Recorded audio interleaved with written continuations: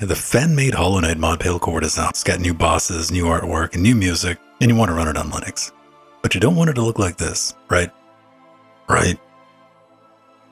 So let's click on Hollow Knight, head down to Properties, click on Compatibility, and we're going to force Steam Play. Now select the latest version of Proton and let it update. Now we need to download the Hollow Knight mod installer, Scarab.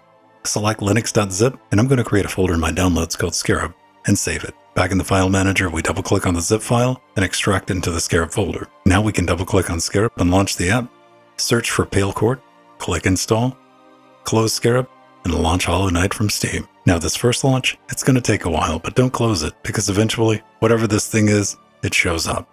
And there it is. You can tell it's loaded correctly by checking the text in the upper left-hand corner of your screen. Head back to the Scarab folder and launch the application, click on Installed, and uninstall all the things. Close Scarab, and the next time you launch Hollow Knight, everything will be back to normal. If you have questions, leave them in the comments, and be sure to check out the step-by-step guide linked in the video description.